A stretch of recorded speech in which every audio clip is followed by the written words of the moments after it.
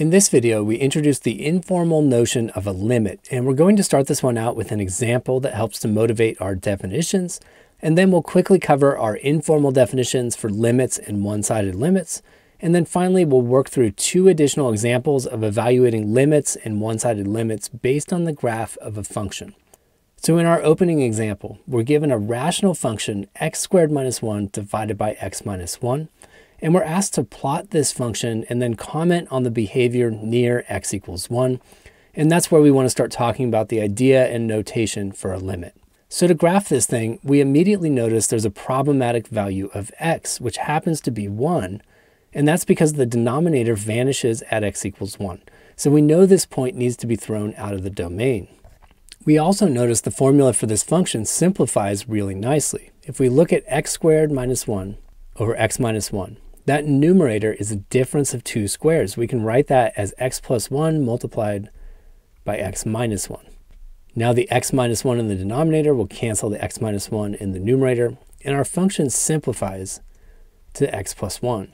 So we can say that f of x is actually equal to x plus 1, but we have to keep in mind that x can't be equal to 1 because that causes a vanishing denominator in the original definition of f of x. So now that we have this simple formula, f of x equals x plus 1, we recognize that as the equation of a line with a slope of 1 and a y-intercept of 1. So there's a picture of that line, but notice that we had to poke a hole in it to deal with the fact that we know x can't be equal to 1.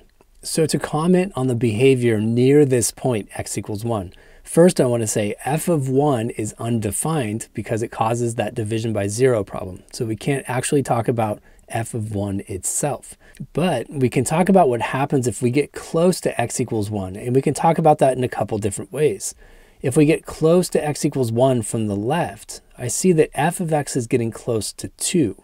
And there's a special notation for that, and this is the idea of a left-sided limit. So I can say the limit as x goes to 1 from the left, we just use a little minus sign for that, of f of x, that's equal to 2. That just means f of x itself gets very close to 2 as x gets close to 1 from the left. In other words, values of x that are slightly less than 1. We can do a similar thing on the right side and say the limit as x goes to 1 from the right, meaning we're getting very close to 1, but the values are slightly bigger than 1. So we approach 1 from the right, and in that limit, f of x is also going to be very close to 2. There are no unusual jumps or anything in this function, so we get that same y value as we approach x equals 1 from the right. Now, because the left and right limits agree, we can also talk about this as what I could call an ordinary limit. If I just say the limit as x goes to 1 of f of x, no matter which way I approach x equals 1, f of x gets very close to 2. So we can just say the limit as x goes to 1 of f of x is equal to 2. So that's a basic introduction to the informal idea of a limit and our limit notation. And now we can get into our informal definitions. And this is really just mirroring everything we just did in that example. So in our first definition, we say that if f of x becomes arbitrarily close to L, just some number L, as x becomes arbitrarily close to some number a from the left, then we'll say that the limit as x goes to a from the left of f of x is equal to L. So just to clarify there, our x was 1 in the last example, and x was getting close to 1 from the left, and our L was 2. So f of x got close to 2 as x got close to 1 from the left, and we said the limit as x goes to 1 from the left of f of x was equal to 2. Now we have a similar definition for a right-sided limit. If f of x becomes arbitrarily close to some number L, as x becomes arbitrarily close to some number a from the right, then we write it this way. The limit as x goes to a from the right, using just a little plus sign there, of f of x is equal to L. And then finally, if the left and right-sided limits agree with each other, then the ordinary limit exists, and we just say the limit as x goes to a of f of x is equal to L. Note that this is actually an if and only if statement. So if the ordinary limit exists, I can turn this around and conclude that the left and right limits both exist and agree with each other. So we're going to work a couple more examples to get some practice with the ideas and notation here. And our first example is actually a really famous function called the unit step function. So this function is 0 if I'm left of the y-axis, in other words, if x is less than 0. And then it suddenly jumps to a value of 1 right there at the origin.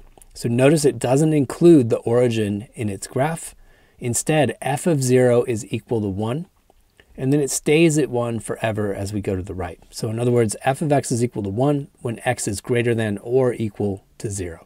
So we're asked to compute a few limits here, and the first one is the limit as x goes to 0 from the left. Remember, that's what the minus sign means.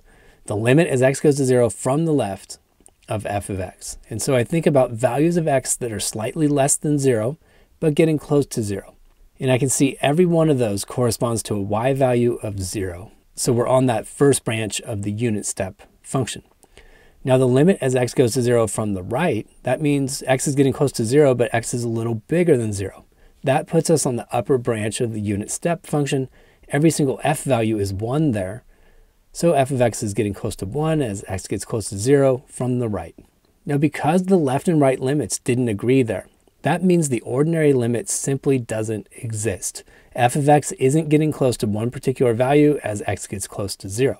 So in this case, we normally abbreviate with a DNE, standing for does not exist. In our second example, we have a wild piecewise defined function. It's kind of all over the place, but there's two interesting values of x on this graph. The first one is x equals 0. And I see a sudden change in the curve there. There's a kink in the curve and an open point there. And then I have a solid point there, indicating that f of 0 is actually equal to 1. And then my other interesting value of x is x equals 2, where I have a big jump in the graph. So we're going to evaluate the left, right, and ordinary limits at each of these interesting values of x. So we start with the limit as x goes to 0 from the left. And that means we're approaching x equals 0 like this. So we're getting closer and closer to x equals 0, but the x values are slightly negative. And I can see that f is getting very close to 4 as x gets close to 0 from the left. So that limit is 4. The right-handed limit at x equals 0 is going to have the same value. In that case, I'm approaching x equals 0, but the values of x are slightly bigger than 0, so I'm on this other branch of the function, getting really close to x equals 0, and I can see that f gets really close to 4 again. Now, because those two limits agree with each other, the ordinary limit exists, and we can say the limit as x goes to 0 of f of x is equal to 4. So I want to point out that the limit as x goes to 0 of f of x turns out to be 4, but that's not equal to f of 0. And this is actually a formal way of noticing that the graph is discontinuous there. So if you want to learn more about how continuity is formally defined, I'll post a link to the video on continuity up at the top. Moving on with part D. Now we're investigating limits around x equals 2. So we start with a limit as x goes to 2 from the left. In other words, values of x that are slightly less than 2. That puts us on this branch of the function that's steeply diving down, and the y values are getting very close to -4. So that left-sided limit gives me a -4.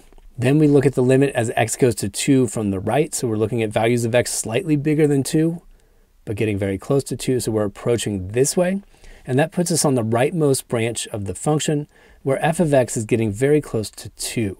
Now the fact that the left and right limits don't agree, again, that relates to the formal definition of continuity and tells us that there's a jump in the graph.